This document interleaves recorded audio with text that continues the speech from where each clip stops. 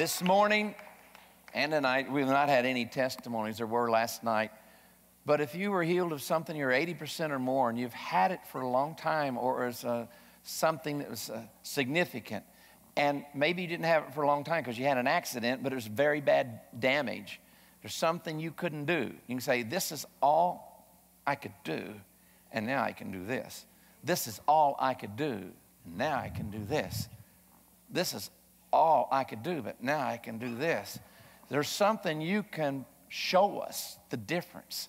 Or another thing, I mentioned this morning, I've been healed of 9 herniated discs, 3 different accidents.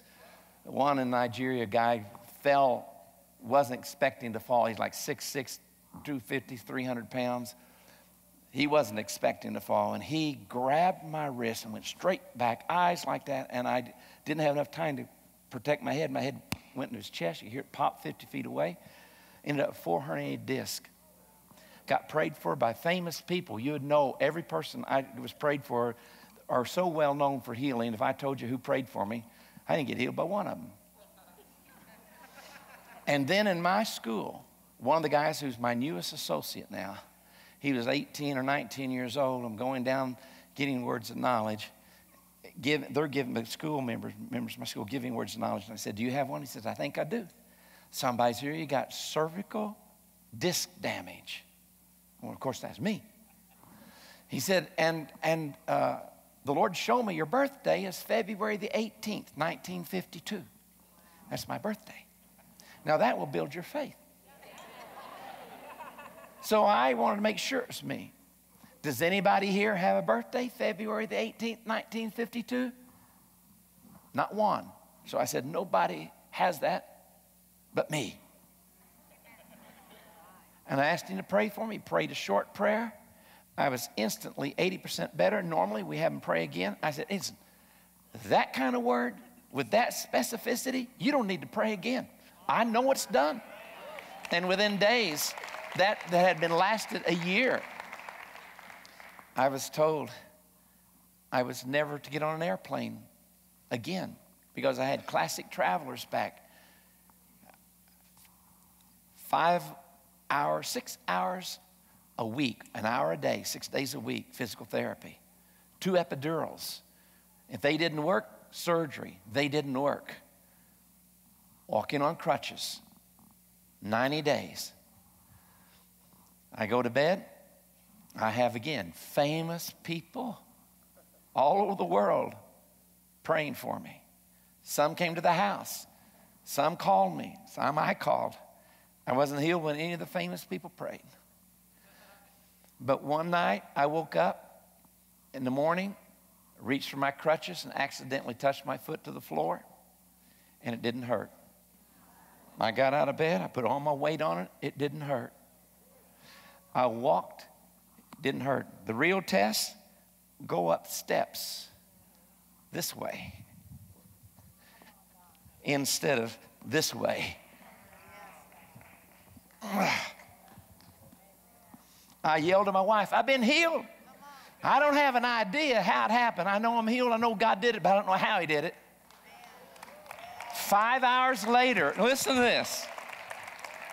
5 hours later, a man who's an oil and gas businessman in Louisiana, who'd been to India and Brazil with me, who knew I had a condition, was in a little, it was on a Sunday night, and this was Monday morning.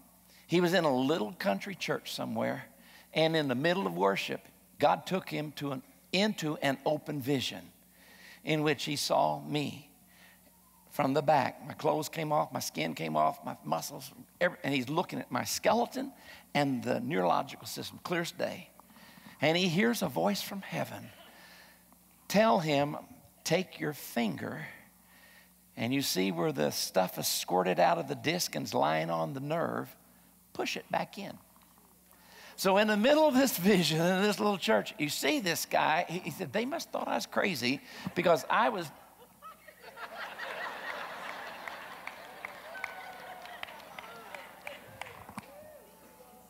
Now, I have a question for you. How much faith did I exercise when I was healed in my sleep?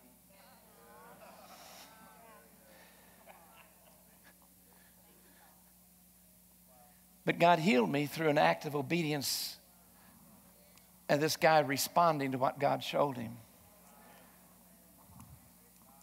I'm not even going to go into the other one where the others were hurt in a car accident and I was healed. I guess what I want to say is sometimes God's faithfulness and his promises, we come into a place of faith and we receive healing. There's other times when we can't get there. No matter how much we quote scripture, no matter how many times we make the confession, we just can't get there. And God comes and does for us what we can't do. And he creates that faith in the person being healed or somebody else praying on their behalf. I believe that God wants to release a better understanding of the diversity of his ways, the creativity of God, and the importance of this grace that comes not only to receive a healing, but the grace that comes in his sovereign purposes. And he releases to you not a healing for you, but the gifts of healing in you and through you. And tonight, I believe God's going to do that. I believe what happened at my vice president's church, he was Church of God Cleveland Pentecostal. Went to his church in January of 2000. And the power of God came. And people in his church who never were even excited about God were so touched under the impartation that they became his key leaders in the future. Maybe you've seen the book by the video by Darren Wilson. I forgot his Father of Lights or whichever. This Mike and Dina Van Hall in China with the missionaries. That was one of those couples who were nominal Christians. Last ones to church and first ones out, last ones in, sat on the back row, not excited about the things of God. They were so touched that they doubt whether or not they were even saved prior to this impartation. They got there late. There was no room in the back, so they had to get seated on the front row. Came time, and I was preaching on impartation. Came time for the invitation. I said, if you want to be in on this, stand up. And they stood up. They were right in the aisle there. And when we said, come Holy Spirit, God knocked them both down. Tom told me it shocked me to see them go down. But when they got up, they were different people. I mean, they literally were different people. And they have given themselves, they bought one-way tickets to China, not knowing how God was going to use them. And their story is an amazing story. The guy who oversees my ministry trips now, he was a state police officer, motorcycle guy on state police. He and his wife were there. They too were touched that night.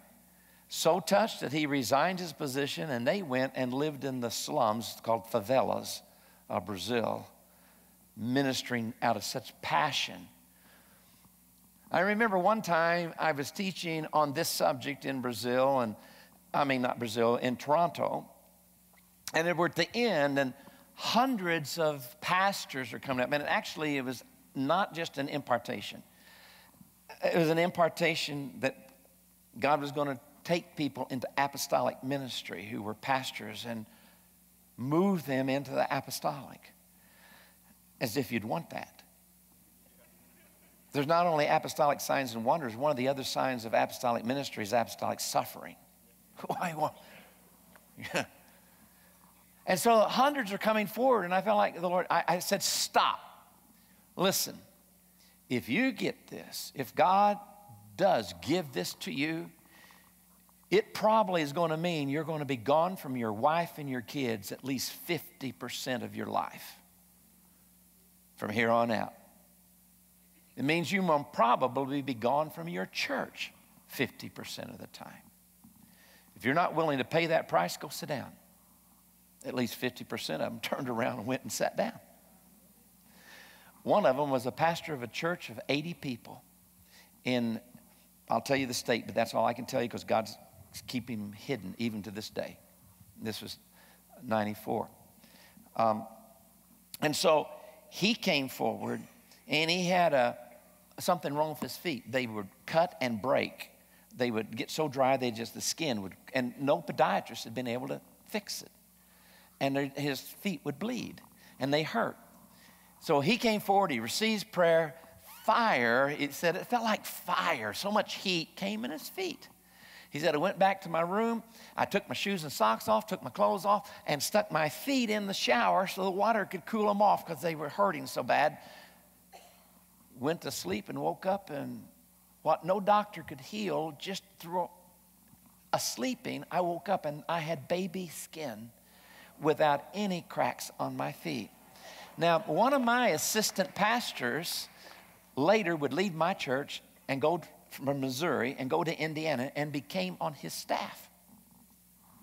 So that's how I know all the details of this. He literally spent the next 20, 25 years gone from his church, his wife, and his kids, 50% of his life. He ordained thousands of people into the ministry on many continents. His church today, it had 80. Within the first year, it multiplied to 400. And today, it's the biggest building in their city. It is an apostolic center. But it had a price tag associated with it. I just want you to know, when God's Spirit comes on you, there is a price tag attached to it. You can't buy it, but it will cost you.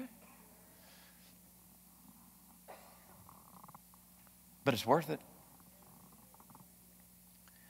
Even though a lot of my illustrations are going to be for pastors, I'm purposely going to try to remember to include illustrations for women as well as men, and lay people as well as clergy. The other thing is, I want you to know my focus isn't on any manifestation tonight or any sign. Any sign. It's not on laughing or crying or falling down or shaking or speaking in tongues or any sign or any manifestation. That's not my focus. My focus is whatever God, in whatever way He wants to, in His diversity, that He chooses to touch you, that you will be grateful for that. That you'll trust He knows the best thing to do to you in this occasion. And what I mean by that is, the first two times that I was powerfully touched, the first time I felt like I grabbed a hold of an electric wire. I grew up on a farm. I know what it's like to walk into an electric fence. When I walked into an electric fence, I would feel my joints ache for at least 24 hours. Just the electricity that would go through my body from the electric fence caused my joints to ache for 24 hours. And that first time I was ever filled with the Holy Spirit, I shook, I felt heat, but then for 24 hours, my joints ached from the shaking that happened. Now, I was called to preach at 18 years old. And when I first entered the ministry, I'd read the stories, the biographies. I love biography of D.L. Moody. When he was filled with the Holy Spirit, this was pre-Pentecost, this was in the 1800s, he went in his room and he said, Lord, stay your hand lest you slay me. I can't stand anymore.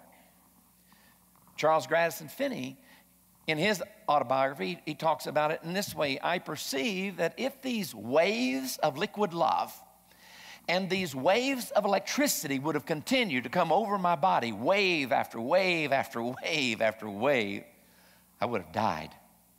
So at 18 years old, I began to cry out to God. God, I've never heard of anything like that. I was Baptist. I've never heard of anything like that. But if you're still doing that, I want it. God, I know what it's like to feel you emotionally. When I was converted, I wept and I wept and I wept. And when you come and touch me, the first thing that happens, I start crying. When I was 5 years old, my mom would be touched by the Holy Spirit and she'd start crying. And my dad would start crying. I said, why are you guys crying? And They said, because we're happy. I said, well, if you're happy, why are you crying? My dad said, well, when you get older, you'll understand it. Understand it. But I wanted more than to be touched emotionally.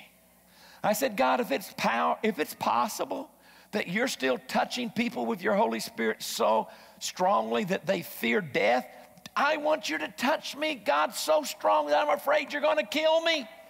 Now, I want to tell you, that is not a safe prayer to pray.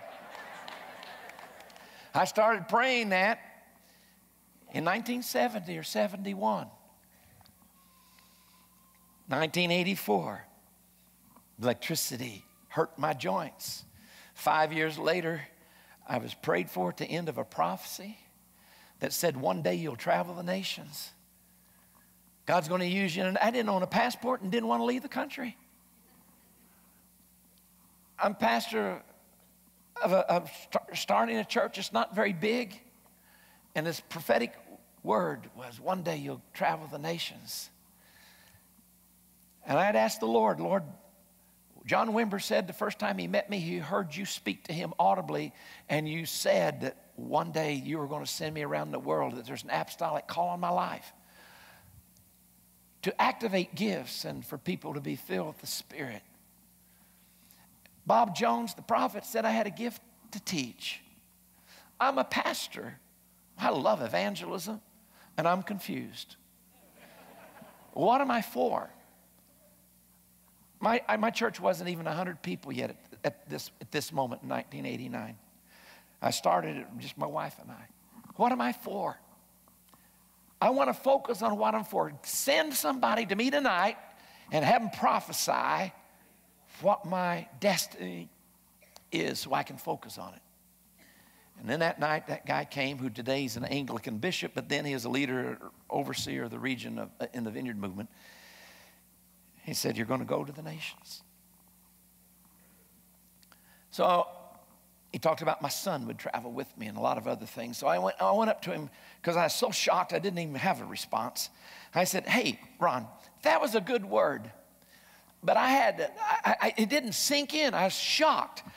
That's an exciting word. Would you pray into that? So he and the vineyard overseer of my region, two of them, began to pray. My overseer has a rule: you do not blow on anybody when you're ministering to them. That's a rule. It's not biblical because Jesus blew on his disciples on resurrection night and said, receive the Spirit. So if Jesus can do it, you shouldn't make a rule that you don't. It was a bad rule. But anyway, the point was, he had a rule. You don't blow on anybody. He blew on me. And when he blew on me, it's like somebody knocked me in the floor. The electricity is going so strong, it's hurting. And the longer I'm on the floor, the stronger it's getting. My face feels like it's electrified. I'm sweating profusely. I'm screaming. I'm just not crying. I am literally screaming. I am a pathetic mess on the floor. I actually could hear everything going around, and some people said, do you think it's a demon? And I'm thinking, no, it's not a demon. I'm just being filled with the Holy Spirit. Don't say, come out. Leave me alone. And then I heard that guy say, I believe he'll become one of the most famous evangelists in the Vineyard movement. And I'm thinking, that's much better than being demonized. God, thank you, thank you. I like that one, you know. I was only on the floor 45 minutes to an hour, somewhere in there. But when I got up, I had to hold my hands like this to my chest. Because if I let my hands go down past my waist, they start hurting with so much electricity, I had to pull them up again. Now that story is not near as significant, nor as demonstrative, nor as long as some of the stories I'm going to tell you that happened to other people. But it was my experience. We have to be careful about fruit inspecting. Because after that first experience in 84, I immediately started to have words of knowledge. And for the first time in my life, I had never prayed for anybody as a pastor. Though I'd been in ministry 14 years, I'd never prayed for one person that had fallen down. But after that experience, it started happening for the first time.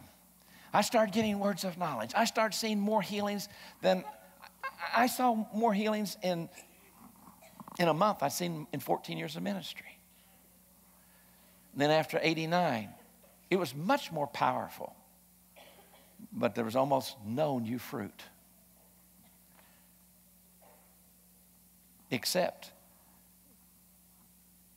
there was a level of holiness I was broken into where an area of my life I'd been defeated in, I got victory in. And I didn't even recognize it for about a month when I realized, oh gosh, my python has turned into a tsetse fly. That which I couldn't resist, I'm now able to resist real easy. Something was broken off. Maybe they were right. Of course, I'm realizing assemblies of God, so it was on the outside bothering me, troubling me. It wasn't inside, it was outside troubling me. So I'll be politically correct in that situation. Long story, I wanted to get to this. 4 years later, I go to a Rhema church because of Rodney Howard Brown, and a young man that had been in my Baptist church in '84 calls me at midnight, talked to me till 3 in the morning. My church is growing. We're in a good place. We had 92 baptisms that year of us. It almost was a third of the church. We grew. It was going well, but I was spiritually drying up and pretty miserable. I don't have time to tell you the details of that story, except my friend called me and told me that what happened in my Baptist church was happening again through Rodney Howard Brown. And I asked him for his manifestations. Matter of fact, everything I saw in the first 42 of the first 60 days in Toronto, I was the one that God sent there, and everything I saw there, I'd seen in my Baptist church 10 years earlier. It's like there's a first fruits, and then there was the full-blown meal, except there's just more people. So I go to see Rodney, because I asked my friend who's telling me this, because I remember Jonathan Edwards, he wrote a book about whether or not manifestations are of God or not. And in the book, he basically, and he's probably the most famous theologian about revival in American history. In the book, he said this: you cannot tell if a move of God, or you cannot tell if a manifestation is God, the flesh, or the devil by looking at the manifestation. As a matter of fact,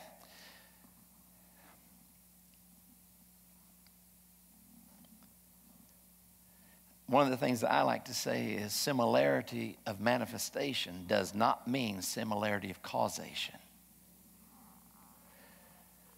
Because there are things that even in Satan worship that looks like, some of the things they do with, with candles and prayer. And there are things, it's a spiritual realm. Some of the things that I know as demonic and satanic has similar, just outward expressions if you just look at it. So Edward said, you can't tell something's God or not just by looking at manifestations. You got to look past the manifestations and inspect the fruit. It's the fruit that determines whether or not it's God or not. So tonight in this message, I am going to give you biblical passages for the basis of impartation. And then I'm going to tell you stories. Because even if I can prove to you that this is biblical, there are parts of the church that wear glasses called cessationism that say, yes, it's biblical, but God quit doing it. He quit that when the last apostle died, or when the disciples of the last apostle died, or when the scripture was canonized, and it's not been needed anymore. That's just a scaffolding to get the church started. Now it's not needed. So the stories, because if you don't believe God does that anymore, and these stories are He's doing it right now, then you've got to say, then that wasn't God. And if it's something that's impossible for a human being to do, then the only option you have left, once you say it's not God, and you know a human can't do that, is you got to do what I call the Beelzebub controversy, which is what the enemy has only used one major argument against the moves of God in the 2,000 years of Christian history. Eddie Hyatt wrote a book called 2,000 Years of Charismatic Christianity. In it, he basically shows there's one big argument that was used against almost every move of God, and it's this: you call the move of God the work of the devil.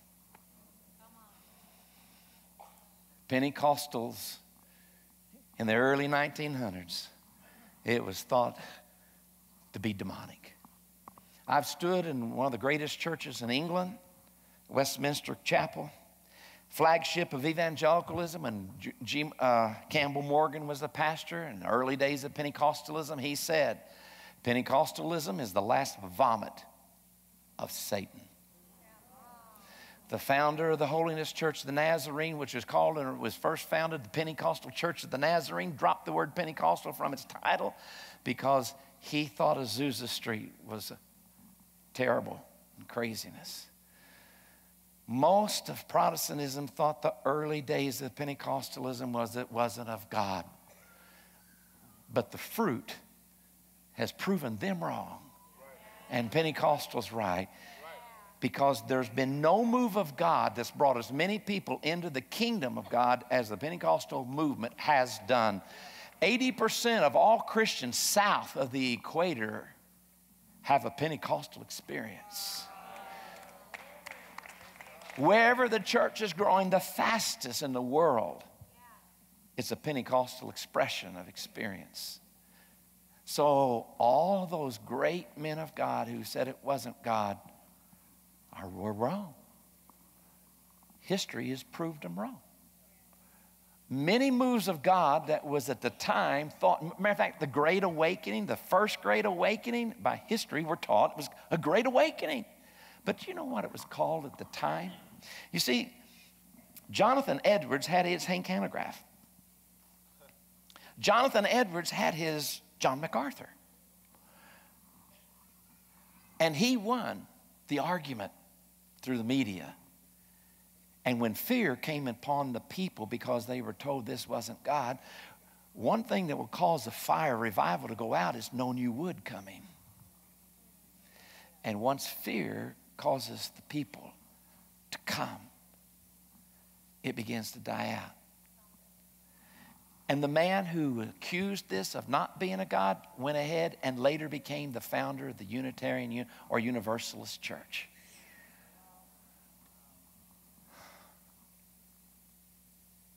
So what does the scripture say about impartation?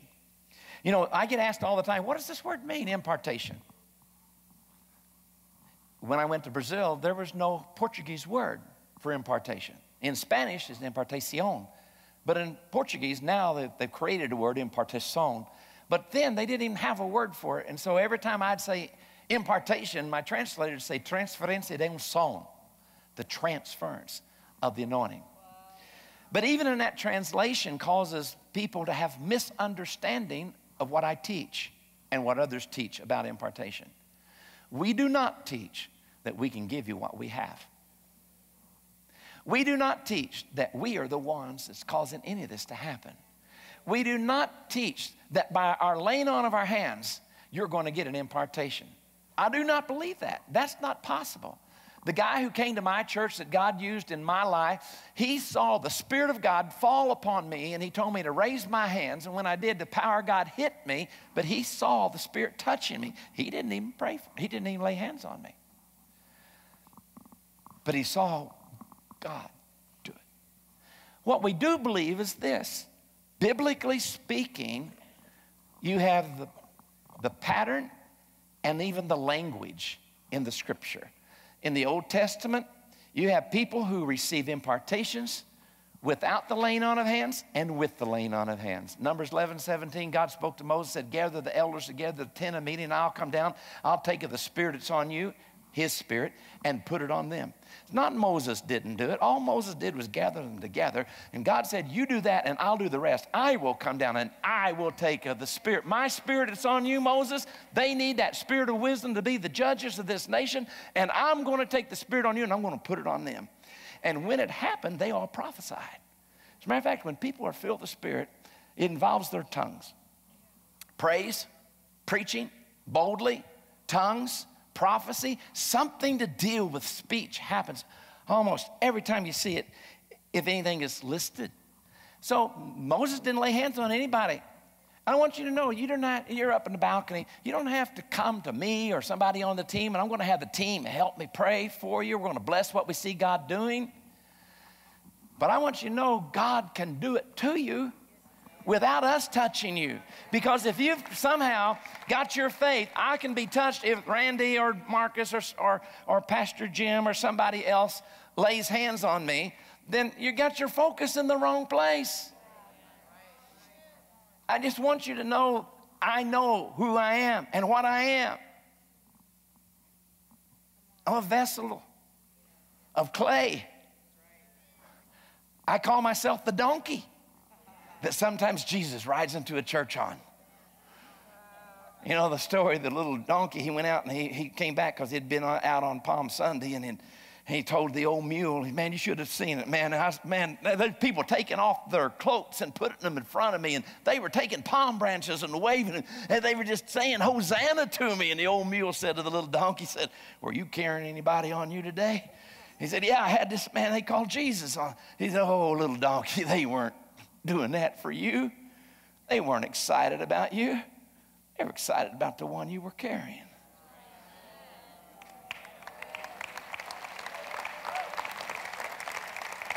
And I didn't get to do what I'm doing because I volunteered for it. I was drafted. And I had no idea. And at first, when I heard these prophecies about what God was going to do with me, I couldn't believe them. I have a Texan who gave me all these prophecies about one day you're going to lead a great revival. One day you're going to speak to 100,000 people, and I didn't even have 100 to speak to. I threw all those prophecies, and he even mailed them to me after he called me. I threw them in the waste can. But 10 years later, when it began to happen in Toronto, I called him and said, do you happen to have any copies of those prophecies that you sent to me? I've lost them. He did, and those words I could not believe because there was such a gap between where I was and what God says I was going to do was so far. In my mind, there's no way that could ever be possible. I didn't even get off the phone. This guy's named Richard Holcomb from, I'm trying to think now the name, Hill Country. What's the name of the town? Huh? Kerrville, Texas. And so he's telling me all about this stuff, and I get off the phone and say to my wife, he's crazy. He's saying I'm going to speak to 100,000 people, going to lead a great revival. I'd like to speak to 100. It's craziness what he's talking about. But God did it. Do not despise a prophecy that's so great over your life that your faith can't lay hold of it. Don't despise it. Just put it on the back burner. Because when God starts to bring it to pass, you remember that word that was given, and then you know, my gosh, God told me this was going to happen. I get frustrated with people say, well, I had this word that I'm going to do this, and it hasn't happened. It's been 2 weeks. It's not happened. I've had guys in my own church get mad at God because there's a really powerful word over their life, a prophecy, and it hadn't happened in a year. And they got angry at God. For me, some of the words over my life were 10 years in coming. Some were 14. I got a word, I'm believing this because it came from so many people, that it's been 25 years and it's not happened yet. But that encourages me because I'm right on Abraham's time right now.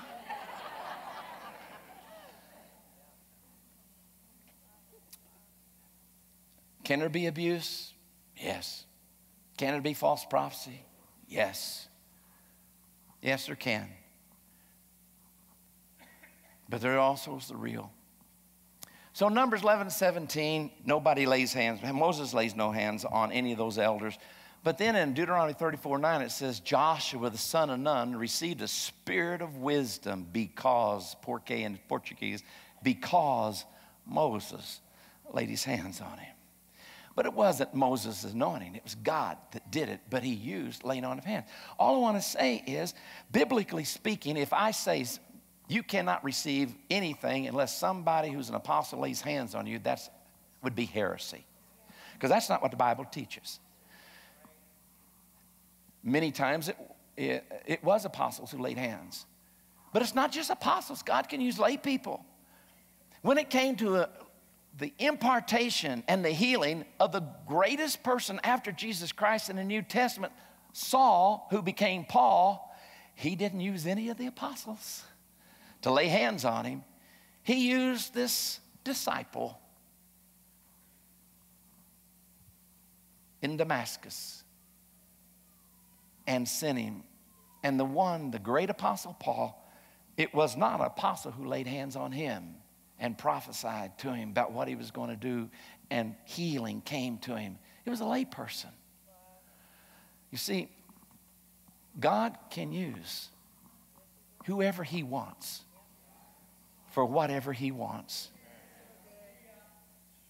So I am not saying this is the domain of apostles.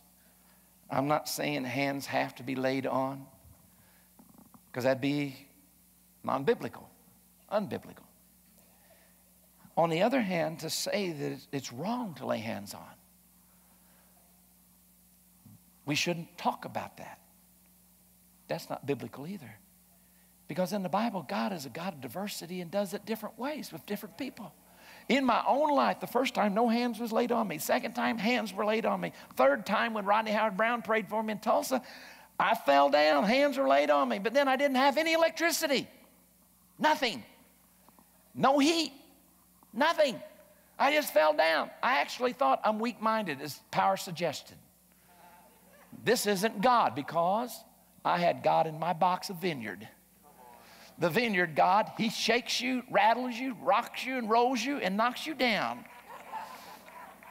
And that's what I was expecting. And none of that happened. I was on the verge of a nervous breakdown, and tremendous peace came on me, and I got healed of my nerves. And I went home, and the next day was Sunday, and I saw more heaven break out in my church than anything I'd ever seen. More powerful than the shaking, more powerful than the heat, more powerful than the electricity. What I'm saying is, you can't put your faith in the manifestations. It's in the fruit. And as a result of that, all heaven broke out. Went back to the regional meeting in the vineyard. All heaven fell down again. That opened it up to go to Toronto, and once again, all heaven fell. And I'll tell you a little bit of the fruit as we go on. Staying with the scriptures. Elijah went up to Elijah went up to Elisha. He's plowing with his 12 oxen, and Elijah is being obedient to what God said, threw his coat on him. I think that's where Benny Hinn gets his biblical basis for throwing the coat. And he turned and walked away, and he said, "What have I done to you?" Because he realized it wasn't him, it was God that had done it. But he had been obedient to the word of the Lord. And he knew Elijah's life was going to be changed. My friend, who's a Pentecostal, my vice president, classical Pentecostal, he did his doctoral dissertation on the fruit of being baptized in the Spirit. And one of the things was not only seeing more healings, more joy, a whole list, a litany of, but one of the things was frequent changes of addresses. Because a lot of them were fired. Or ones who weren't fired, they sensed a change in their ministry. They got promoted to bigger and better churches, greater ministry. Laying on of hands is in the Old Testament, and it's in the New Testament. In Acts chapter 19 and Acts chapter 8 is Peter and John go down where Philip preached. They have believed, they've been baptized, but the Spirit has not come. It's a preposition called upon them. And so Peter and John lays their hands on them, and Simon the sorcerer offers Peter money so that whoever I lay my hands on will receive the Holy Spirit. Because they could see he could see something was happening. I don't know what, but it was visible. You could see it. Acts chapter 19, the Apostle Paul has met these disciples, and Luke will use the word disciple for disciples of John the Baptist as well as disciples of Jesus, and probably they were disciples of John the Baptist, and they weren't even good disciples of that because they haven't even heard about the Holy Spirit. Paul instructs them more fully, and then if you believe that Paul was a Baptist, he has to believe they've been saved before he baptizes them. Or if he's Church of Christ, he baptizes them as their act of confession and surrender. And anyway, the point is they experience baptism, which means they are definitely Christian now, but they're still lacking. And then Paul lays his hands on them. And when he laid his hands on them, they began to speak in tongues and prophesy. Yet, in Acts 2, there is no laying on of hands at Pentecost. In Acts 4, 29 through 31, there's no laying on of hands when the Spirit of God fell. In answer to the prayer, God, make us bold. Let us proclaim your word of God with boldness. Reach out your hand with signs and wonders.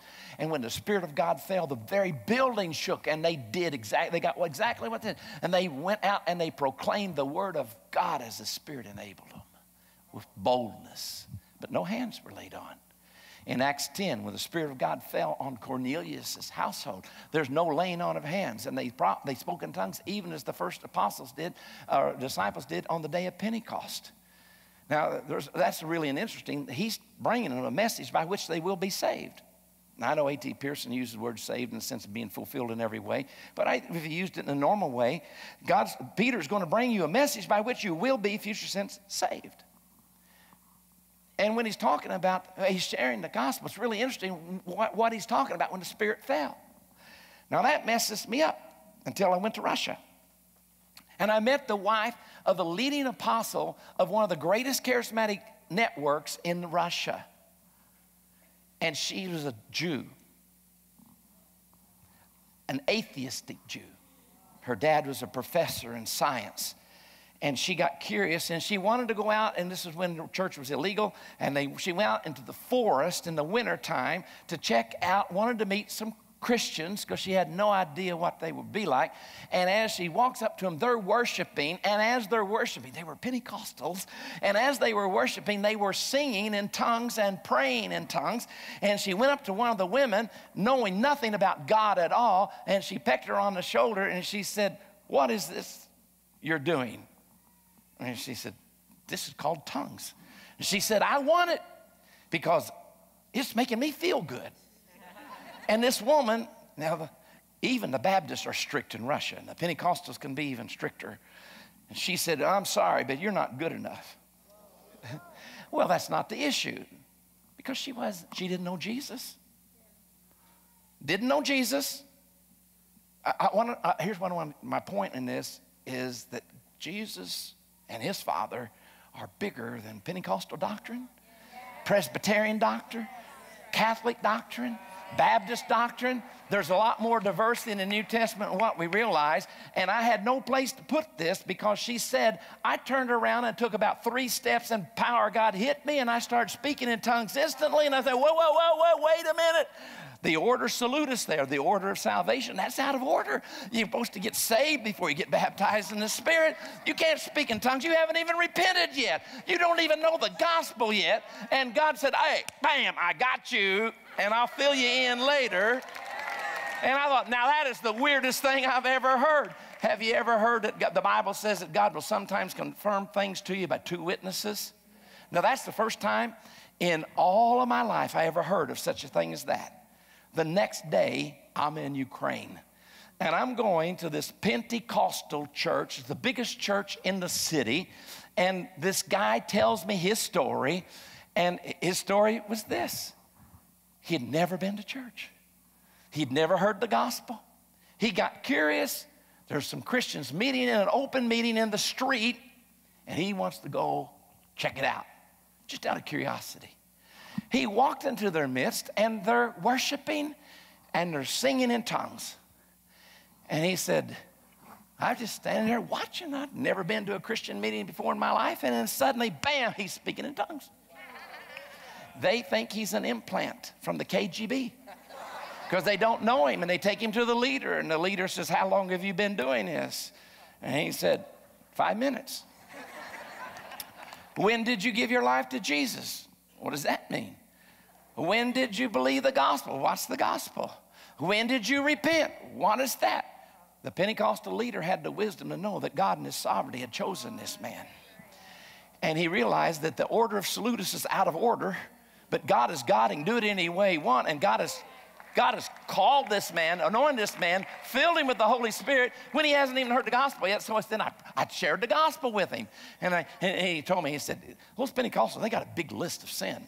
He said, here's the list of sin. He went through them all. I hadn't done a lot of them, but I confessed them all anyway because he told me to. I confessed everything he said, and I confessed them all. And then he says, now, do you know what this means? And I accepted Jesus. And he said, now, do you know what this means? He says, no. He said, you need to be honest with you. Everything seemed kind of like bad news, all this stuff, bad stuff, and hadn't done a lot of it. He said, what this means is that the God that created everything there is in the universe, a God big enough to do that, has just come to live inside of you. And he said, oh, now that was good news. I went home, I gathered my family, and I gathered all my neighbors, and I said, hey, watch this. Oh, and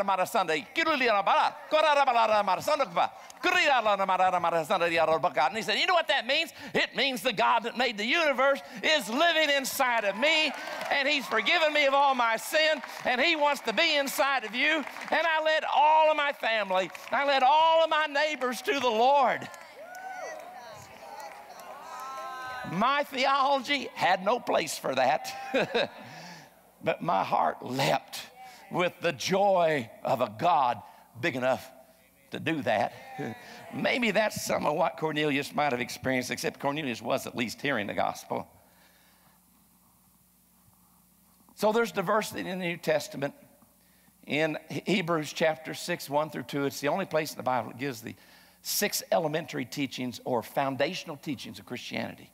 Now, I went through 4 years of college, majored in mine, took all my electives, religious studies, 3 more years, Master of Divinity, so I got 7 years of theological training, and never heard one teaching in all those years and in all those classes, because I went to a Baptist school, about being baptized in the Holy Spirit. Not one teaching about laying on of hands. In those 6 foundational teachings, they are really simple. It's the alpha course of the first century. Is 1, repentance from acts that lead to death. 2, faith in God. Isn't that simple? Isn't that foundational? 3, the doctrine of baptisms. Plural, not singular. Water baptism. 1 Corinthians 12, 13, evangelicals love to quote so much, for by one Spirit we've all been baptized into one body, whether Jew or Greek, bond or free, and we've all been given of the Spirit to drink. That's conversion. Being baptized into Christ is the work of the Spirit putting us into Jesus. So the person being worked on is us. The agent is the Holy Spirit putting us into Jesus. The early church taught once you've been baptized and come into Christ and you've been regenerated, you have now been fitted to lift up your holy hands and ask your Father to give you the gifts of the Holy Spirit and to fill you and baptize you with the Holy Spirit, which was subsequent. In the earliest theology of the church, you come into the water, you're baptized in the name of the Father, the Son is a triple immersion, and the Holy Spirit. Now that you're in Christ, baptized, then they pray a prayer for deliverance, not before you get in, but after you're baptized. And then they lay hands on you and anoint you with oil and pray that you would be filled and sealed and anointed with the gift of the Spirit and His gifts. This is the early teaching of the church that was rediscovered in the 20th century by Pentecostalism within Protestantism. It's biblical. It's historical. So baptisms, water baptism, baptism into Christ. But then Jesus is called the one who will baptize you with the Holy Spirit. And He is the one, having come into Christ, that now He, not the Holy Spirit putting you in Jesus, but now Jesus overwhelms you with the Holy Spirit. So there's multiple baptisms. But the next one, number 4, is the laying on of hands. So what's laying on of hands for? To bless people. They asked Jesus to lay His hands on the children. Bless the children. You shall lay your hands on the sick, and they shall recover. It's part of the teaching of the laying on of hands. Laying on of hands was also for impartation of gifts and sometimes being filled with the Holy Spirit. It doesn't mean it has to happen to receive. I received the gift of tongues when I was 19 years old, by myself, praying by myself. I was assistant pastor at a Baptist church, and I kept it a secret so I wouldn't be fired for years. I told my friends, led many of them into the baptism.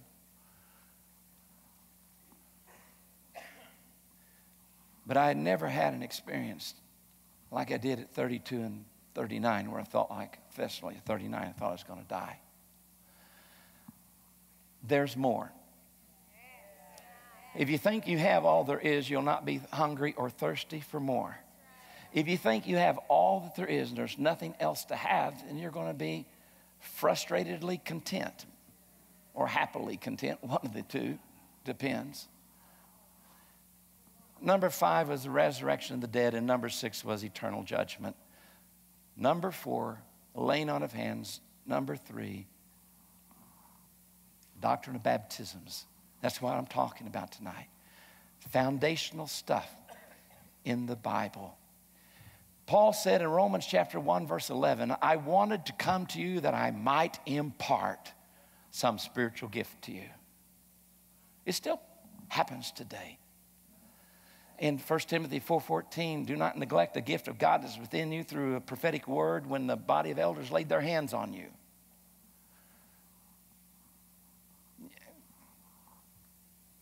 It's called a presbytery, the body of elders, when the presbytery laid their hands on you. 2 Timothy 1:6, fan in the flame the gift of God that's within you through the laying on of my hands. So there's the biblical basis. See, if you don't believe what I'm talking about is biblical, you're going to be leery. You're not going to be totally open.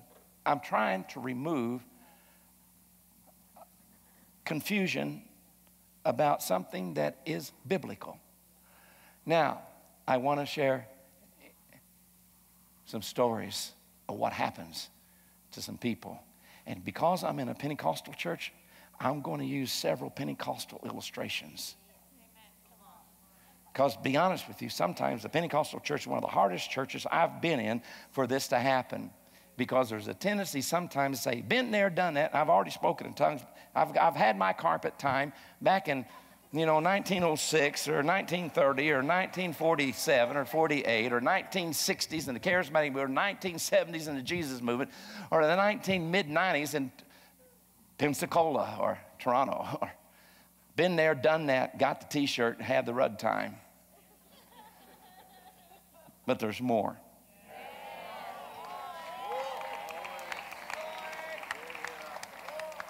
And this whole thing about one baptism, many fillings is really not the biblical language.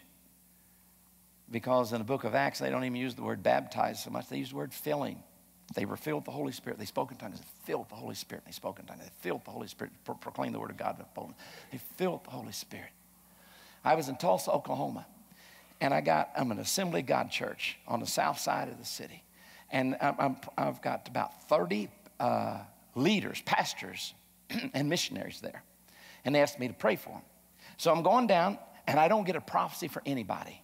I don't say anything except Phil. I'm following Rodney. Phil. I asked Rodney once if he ever found Phil. But anyway, Phil. And I don't say anything, just Phil. And they all fell down. I could not have told you by manifestations if one of those got more than another, because they all look basically the same. There wasn't like one, because one of the things you're going to hear me say, I will talk about some manifestations. But I want you to know, just because somebody doesn't manifest doesn't mean they didn't get a powerful anointing. There were no powerful manifestations on any of those 30 Assembly of God leaders. But one of them, I went back to that city, to the north side, this south side, 2 months later. The people came to me and said, have you heard what happened to one of those guys you prayed for last time you were here? I said, no, I haven't heard a thing. He said, yeah, he was a missionary, a Pentecostal Assembly of God missionary to Honduras. Now, he'd been there for 30 years. He's Assembly of God. He already spoke in tongues. He had a theology that did not change. He needed to change nothing in his theology. Some of us had to change a lot of theology to make room for experience. He didn't. He'd already had an experience. But that day, in 2 months after that day, that man saw more healings in 2 months than he had seen the preceding 30 years. Something happened. There was more. You say, well, he's already baptized. I'm not disputing he's already baptized in the Spirit. I'm saying he got baptized again. And if you don't like that, it's in that he got a refill. It's amazing. Sometimes the octane level may be more powerful on the refill than the first fill. Was in his case. Heidi Baker, you know about Heidi Baker. She was born again on a reservation, I think in Mississippi, an Indian reservation. And either that night or the next Sunday night after being born again, she gets filled with the Holy Spirit, speaks in tongues, taken into a vision, and hears the voice of God and tells her the 3 continents she's going to spend her life in. I think that's a pretty big experience. I think she's baptized in the Spirit. She became a wonderful missionary. But when she came to Toronto, she's burned out. When she came, and her husband, whose grandfather was one of the first Pentecostal missionaries in China, whose father was Assembly of God missionary, full-time missionary. He's the grandson. He's Pentecostal. She's Pentecostal. But they're both burned out. He's depressed.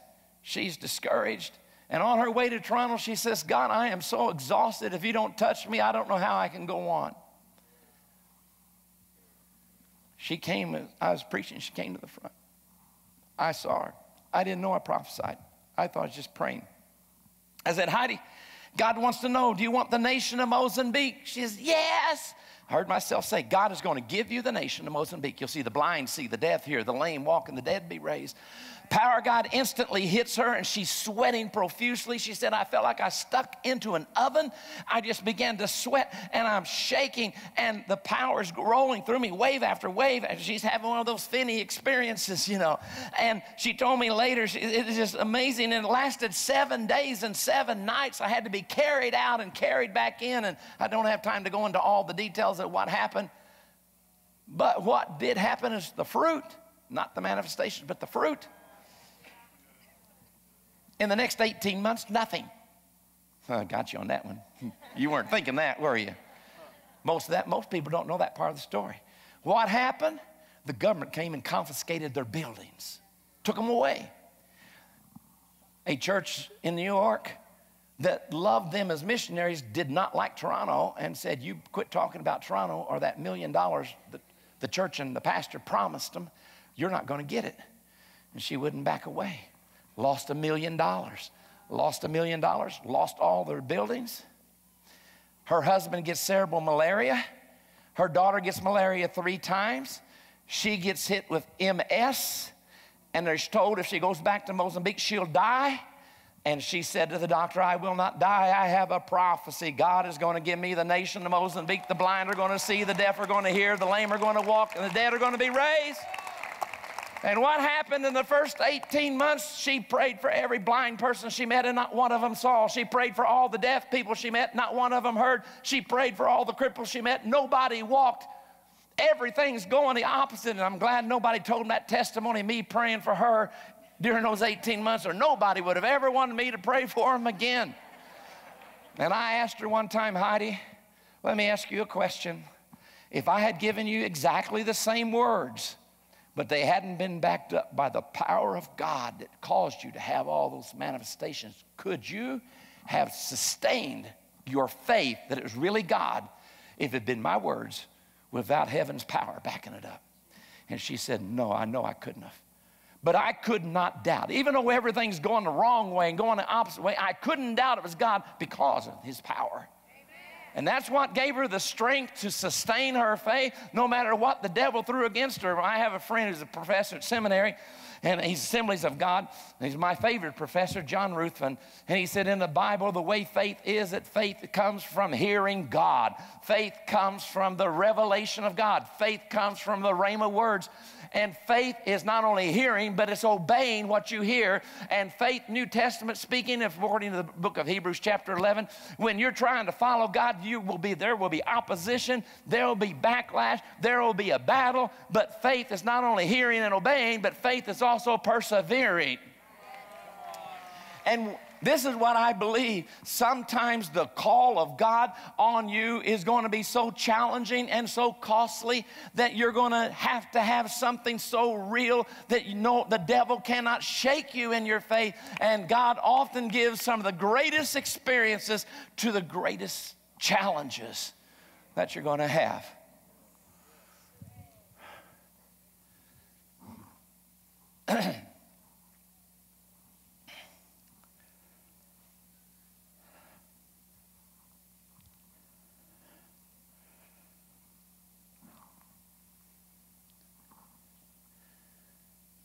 There's a guy named Ronaldo. He's Foursquare, Pentecostal in Brazil, Sao Paulo.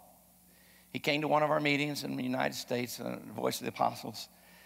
And every speaker he had lay hands on him. He spent most of his 4 days in front of the platform laying on the floor. Ronaldo's father was over the state of Sao Paulo.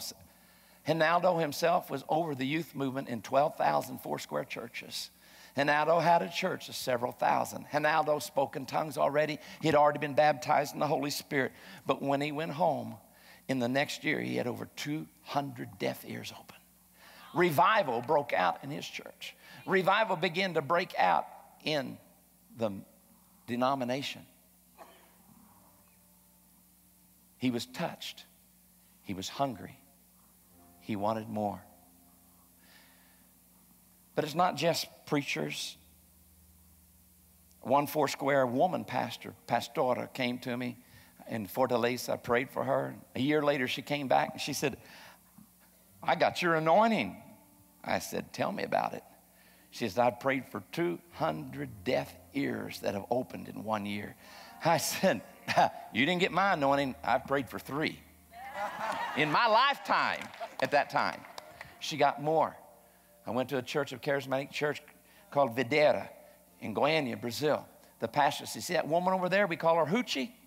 That's Ruth in Portuguese because I'm Hanji. Ours have an H sound in the first of a word. So I'm Hanji Clarkey because you can't end something in a consonant.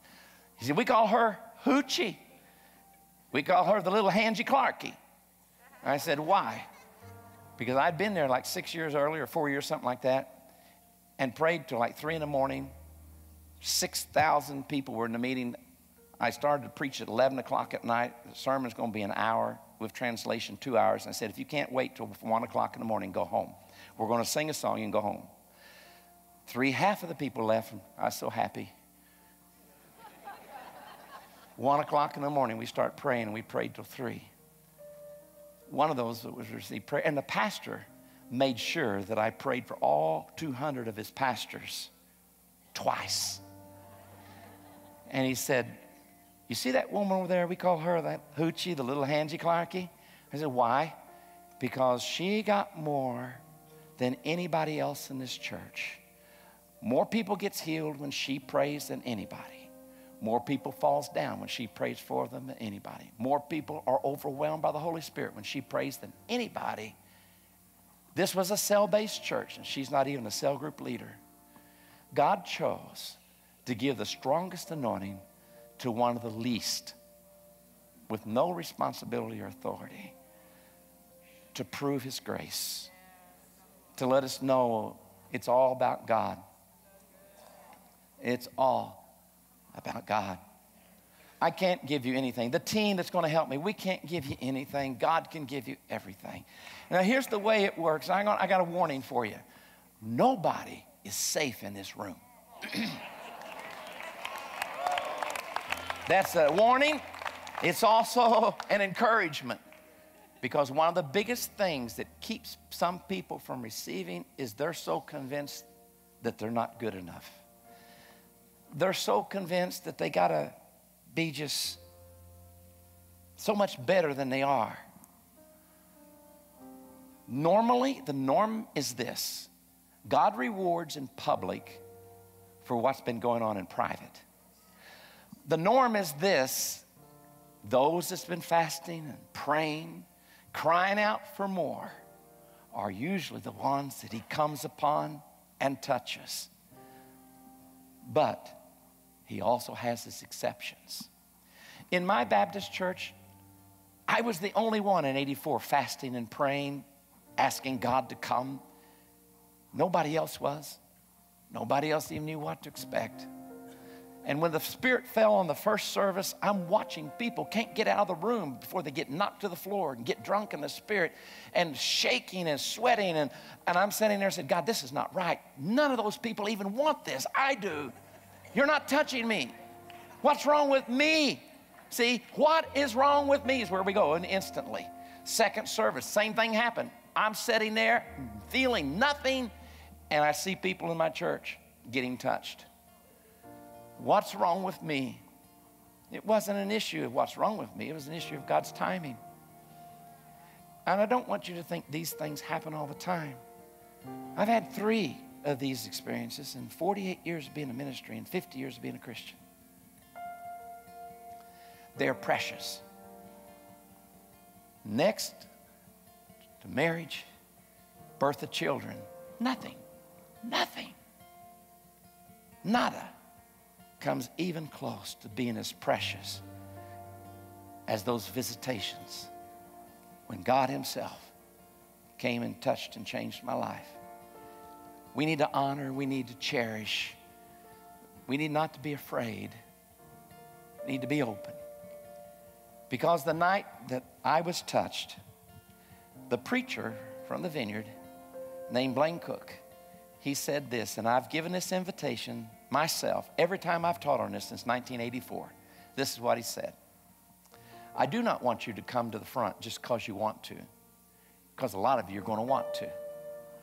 What I want you to do is to wait on God. And if you begin to cry, it's a sense of his love, I want you to come to the front. If you begin to feel that you're getting hot, a supernatural heat, I want you to come to the front. If you begin to feel the glory come upon you, where it feels like I'm so heavy, I can't even hardly lift an arm, I can't lift, it's hard to move, there's this weightiness on me, I want you to come to the front. If you begin to feel the tingling or electricity in your body or on your head, I want you to come to the front. He said, I want you to wait, and we're going to honor God, and let's start with who he starts with. And when you see what he does to them, it's going to increase your faith for what he can do to you. And in that meeting that night was a civil engineer in my church who was against the meeting, who thought I was ruining the Baptist church by having a healing meeting in the Baptist church. He got there late, missed the whole sermon because he's a civil engineer, had been in a municipality meeting, standing back, hand up against the wall. And when he heard that, all those things, that if this come forward, he said, that's a bunch of bull. Would you say he was not likely to get touched? He said, that is a bunch of bull. And as soon as he said bull, he thought his hand had gone to sleep, leaning up against the wall. He starts trying to wake it up, and then the other one starts getting filled with electricity. And then they start hurting so much that literally, no exaggeration, he's coming down the middle aisle of the Baptist church, and this is the worst Christian in my church. He had been on my board for 7 years, and he was saved the night before when this guy called Robert Morris had come to my little Baptist church. And Robert Morris had preached, and he came up to me that day before this happened that night, and he said, I've been your convert for 7 years, and I realized last night I wasn't even saved, even though I was on your board, which showed how much discernment I had. But last night I gave my life to Jesus, but he's still against this meeting. He's one of the worst, truly was one of the worst Christians in my church. Full of pride.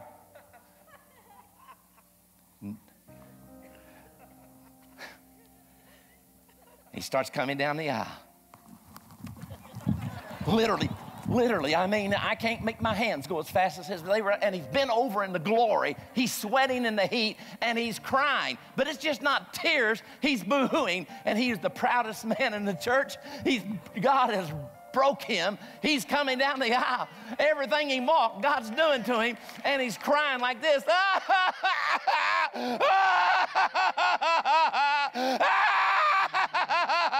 And he looked at me and he said, "Help me, Randy. Help me, Randy.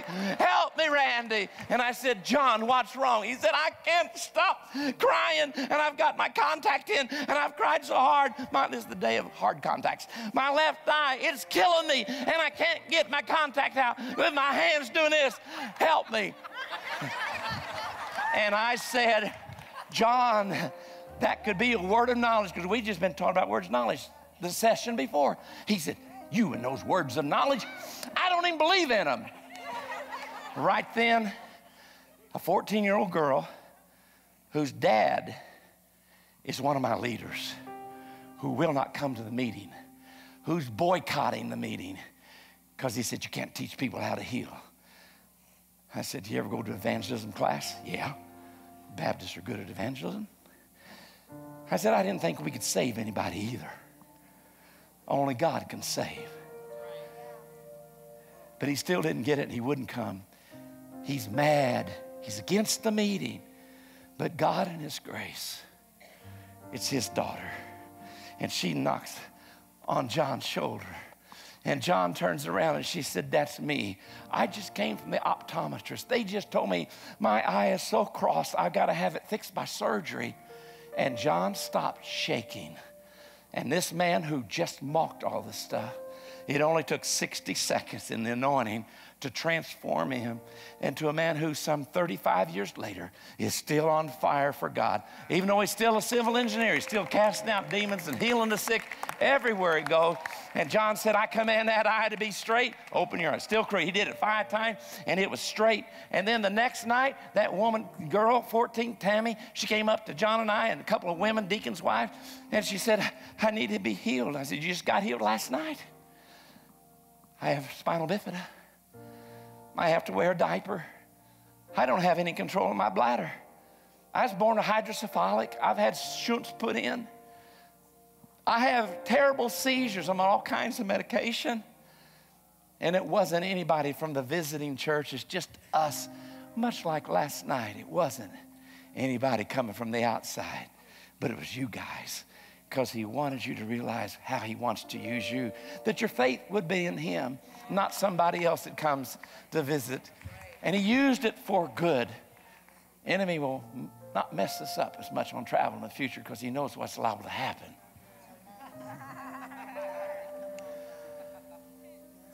So we prayed, and on the way home, Tammy said to her mother as they're walking home, "Mommy, do I have to wear a diaper tonight?" And her mother, as an act of faith, said, "No, you don't." Tammy Ferguson never had to wear another diaper for the rest of her life, never had to have another shunt put in. The fluid started going down her spine, never had to take have another visit to the neurologist. She had several neurologists because all those seizures stopped. Now listen, but this got me in trouble, because some of the religious people in my church who didn't like the Holy Spirit came to me and said, "We don't believe this is God." And I said, "Why?" He said, "Because of who he touched." He didn't touch the chairman of the deacon board, who was a very good man, holy man. He didn't touch my best friend, who wanted to be filled with the Holy Spirit and wanted to speak in tongues. He did not get touched then. And we prayed for him 3 times a week till October, and that was March, before God sovereignly then fell on him and gave him everything he wanted. 2 of the best men in my church did not get touched, and John was one of the worst. And Barbara was backslidden. She hadn't been to church in months and didn't even know why she came that night. And God came on her, and she came to the front, and she's shaking, and Blaine prayed this famous prayer that later we prayed in Toronto a lot. "More, Lord." And bam, down Barbara went. And 3 hours later, somebody else had to drive her home because she's still so drunk she can't drive in the Holy Spirit. And her husband, who had been really bad PTSD from Vietnam, hadn't been in church since. The next day, God will save him because of what he's working in his wife. We don't believe this is God. Why? Because of who he's touching. And who he didn't touch in that service. And they said, why would he do that? And this is my first experience. I don't know anything about this. I'm just getting started. I said, I don't know, but I'll go ask him. I'm almost done. We're getting ready to have the invitation. I'll go ask him. So I went and I said, Lord, you got me in trouble. They should know I can't do this. They should know I can't cause this type of disruption and all that you're doing. But they don't believe it's you, God, because they think you missed some people you should have touched, and you touched some people you should have skipped. Why? And it was as clear as day. I didn't have to pray 40 hours. I didn't have to pray 40 days or fast 40 days. It just instantly the answer came. He said, what's the word for gift in 1 Corinthians chapter 12? I said, it's charismata, from which we get the word charismatic. He said, what's the root of that word? I said, it's charis. He said, what's that word mean? I said, Lord, it means grace. He said, that's your answer. But the next thing was so clear. You know, God didn't speak to me in King James English, and he's got a sense of humor. He said, I've been around a long time. I thought that was humorous. And I know you people, and I know what you human beings are like.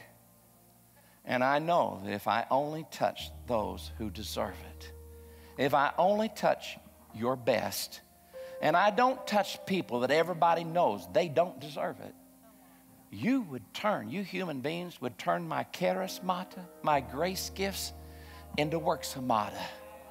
And because you think you've earned them, and rather than receive them by grace, you wouldn't be nearly as grateful. That's why I do that, Randy.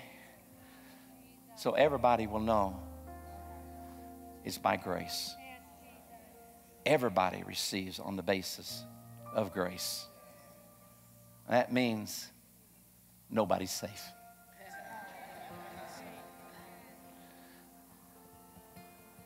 Just very quickly, I want to add one more story about a woman in Denmark, in Copenhagen. She's introverted. She came forward. God touched her. She has more people get healed percentage-wise than Oral Roberts did. Jack Cole. Amy Silk McPherson.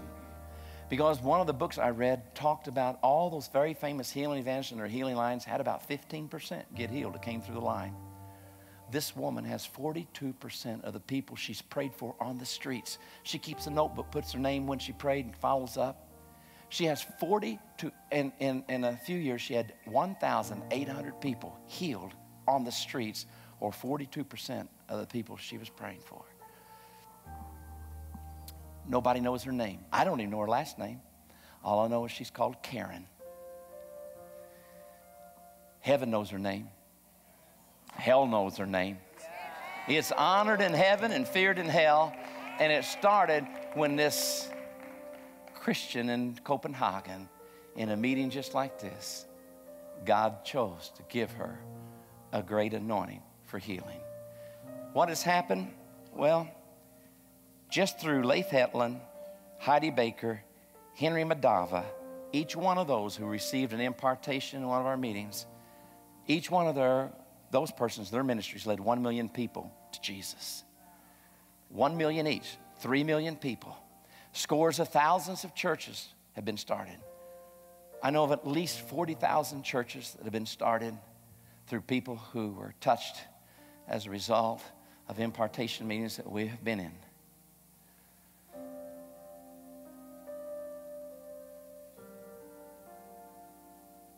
Thousands and hundreds of thousands of people in Brazil on top of that. I do not believe this is the work of the devil to lead millions of people to Jesus. I don't believe it's the work of the devil to start 40-some thousand. And that's just in Toronto. That doesn't include Pensacola And all the people, and I've lately been meeting these young guys in their 30s, getting close to 40. They were touched in Pensacola, and they're leading powerful moves of God. And see, I don't believe that Pensacola was one thing, and Toronto was one thing, and Smithton was one thing, and Howard Brown was another thing. I believe that's one great big move of God. And the good news is God hasn't quit, and He's still doing it. Would you stand? Would the ministry team please come forward and put your heels up against the platform and face the crowd?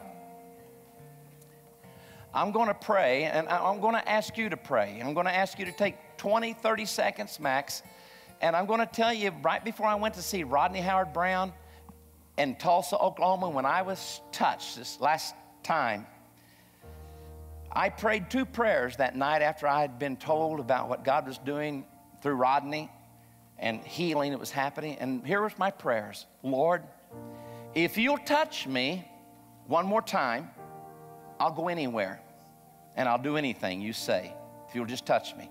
Now, I hadn't had one invitation to go anywhere. So when I said I'll go anywhere, I'm thinking maybe an hour away. Seriously. He did exceedingly abundantly above all I asked or thought. But my second prayer was this. I learned it from John Wimber, and it became my prayer. I meant it with all my heart. It was this: God, make me a coin in your pocket and spend me any way you want. Tomorrow, or what is today? Today the 20th?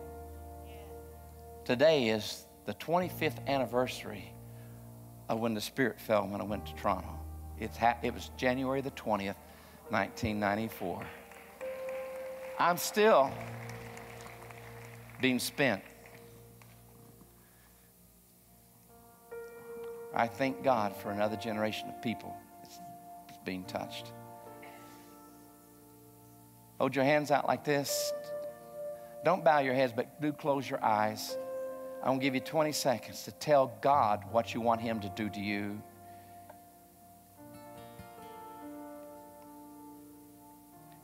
And then I'm going to pray for you, and then we're going to wait as the Spirit sovereignly begins to fall. And any of those signs begins to happen to you, then we're going to ask you to come forward, come really close to the team.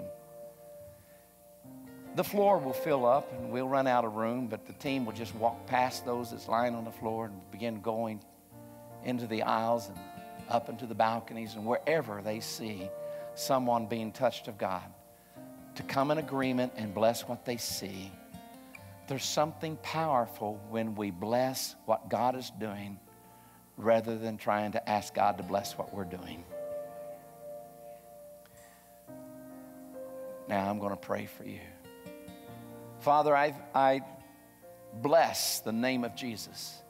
And I thank you, God, for what you're about to do. I thank you, Lord, for the history of what you've been doing. I thank you, Lord, for a future, what you're going to continue to do. I ask, God, that you would come and fill afresh and fill again. Lord, that you'd touch those like in Acts 4. They'd been at Pentecost in Act 2, but you touched them again. You filled them again. Come and fill us. I pray, God, for there to be a release of revelatory gifts in this church, as there was in my Baptist church when nobody moved in any of the revelatory gifts. And after that night, all of a sudden, there's a large percentage of my people who are getting words of knowledge and prophecy and having dreams and visions and discerning of spirits and gifts of healing. God, like when we went to the Assembly of God Church at Redding, where Bill's at, God, that you took them to a new level and they never went down again. It's like 25% instant increase, God. So I pray that what you did in Tom Jones's Pentecostal church in Inglewood, Florida, God, you radically transformed it. God, I pray in Jesus' name for a release of the gifts of revelation to cause there to be a release of the gift of faith and the responding correlation of the gifts of power, healing, and working of miracles to take place. Come, Holy Spirit. Come, Holy Spirit. Send your angels into this place, our fellow workers, in the name of Jesus. Release your fire and your power. Touch them with such power they never can doubt that you did something special to them tonight. More, Lord. More, Lord. Now I already see, thank you, Jesus, for what's about to happen. I already see some of you, what I said, He's already doing to you. Some of you, I can hear the emotion in your wail, hear the emotion in the scream. Some of you, I actually see Him touching you. I see the glory on you. I see His power in your hands. If there's a supernatural heat. You know, recently we had the pastor of the largest Baptist church in Brisbane. When he was touched in his church, God knocked him down right in front of his whole church, and for 5 hours he sweats through all of his clothes, no dry clothes, a sweat from a supernatural heat. And this last year, 5 years later, he had 920 new conversions in his church. God transformed that church, grew it from 1,000 to multiple thousands. Father, in the name of Jesus, do it again. Touch the people. Touch the people. Touch them, God, in the name of Jesus. If you are being touched by His Spirit, come to the front. Come now. Come now. Come to the front. Come while He's touching you. My Lutheran friend, I see the power of God in your hands. Get up here. More, God. More, Lord. More, Lord. Now, at around 9 o'clock, maybe earlier, but at least by 9 o'clock, we're going to switch and start praying for the sick. But right now, all we're praying for is people to be filled and the activation of gifts for you to be baptized in the Spirit afresh and for you to receive gifts of the Holy Spirit. Team, when you have prayed and there's nobody that can get to you, then you begin to work your way through the crowd. More, God. More, Lord. More, Lord. In the name of Jesus. In the name of Jesus. In the name of Jesus. More, God. More, Lord. In Jesus' name. In Jesus' name. Thank you, God. Thank you, Lord. Touch Him, God. Touch Him, Lord. In Jesus' name. My blessing. In Jesus' name. More, God. More, Lord. More, God. More, Lord. Touch Him, God. In Jesus' name. In Jesus' name. In Jesus' name. More, God. More, Lord. More, Lord. We bless the catcher. In the name of Jesus. More, God. More, God. More, Lord. More, God. More, God. Breakthrough, breakthrough, breakthrough. The Muslim world. In the name of Jesus. More, God. More, Lord. In Jesus' name. In Jesus' name. More, God. We bless them. In the name of Jesus. More. Fire, fire, fire.